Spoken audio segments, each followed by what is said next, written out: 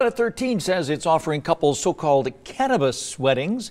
Packages include a green wedding cake and a bouquet made from marijuana leaves. Some couples chose cannabis weddings as a non-traditional way to celebrate love, but others, like the couple you're about to hear from, chose a cannabis wedding for other reasons.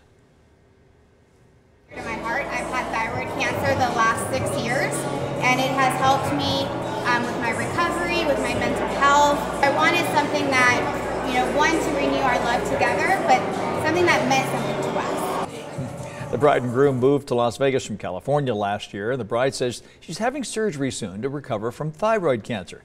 By the way, couples are not allowed to smoke or consume cannabis at the dispensary during the wedding.